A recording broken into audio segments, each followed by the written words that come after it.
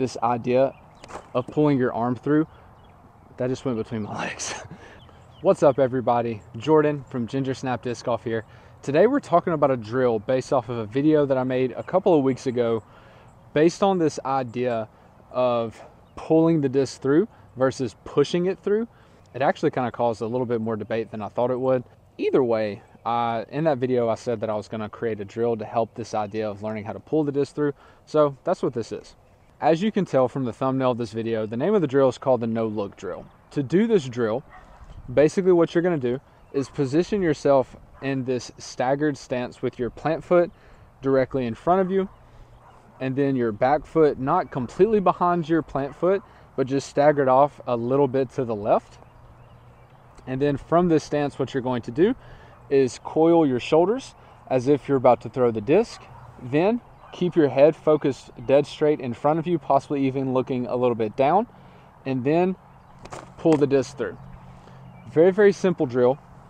Basically in this stance, it forces you to get your arm ahead of your shoulders, and it teaches you to pull the disc through instead of pushing the disc through with your shoulders, because you're so closed off in this stance that you pretty much have no option other than to pull the disc through. And you notice that my head and my shoulders and my chest stay parallel to the camera, and my arm gets way further ahead of me. You're probably wondering, why is this even important? What's the difference between pushing the disc through and pulling the disc through? And I'll link that video somewhere in the description. The whole idea of it basically is teaching your body to pull the disc through, because you're going to be able to pull your arm through a whole lot quicker than you can push your shoulders and your torso through. So the whole idea of it is that a pull through with your arm is a whole lot quicker than a push through with your shoulders. Again, with this drill, you get in this staggered stance position, coil your shoulders, and pull the disc through, and then eventually allow your body to follow through.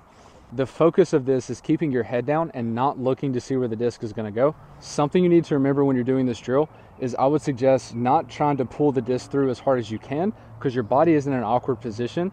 So in order to prevent injury, I would definitely suggest not trying to pull the disc through as hard as you can.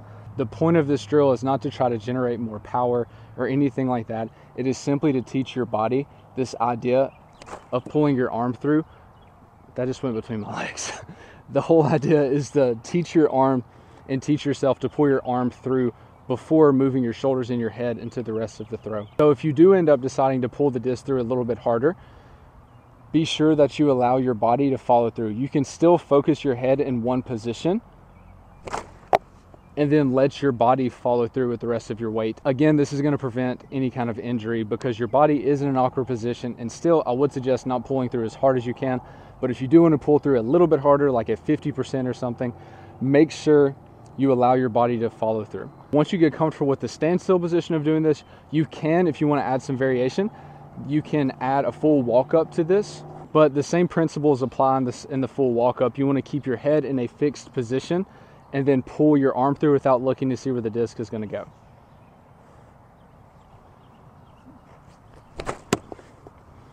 Again, when you're doing this, even if you add the full walk up, the whole idea is you want to keep your head down, not looking where you're throwing, because a lot of times one of the reasons we will try to push the disc through is because we are trying to look and see where the disc is going before we throw it. And then usually wherever your head looks, your shoulders are going to follow. So this could be a lot of your issue when it comes to pushing the disc through versus pulling the disc through. Another cool thing about this drill is, since you are going to be in this kind of standstill position and you're just simply teaching yourself to pull the disc through while keeping your shoulders and your head locked into position. If you want to practice angles, it's pretty simple to do that as well while you're practicing this drill. If you want to practice hyzer, you can simply get in this coiled position and just lean forward a little bit, and you're going to have a hyzer release.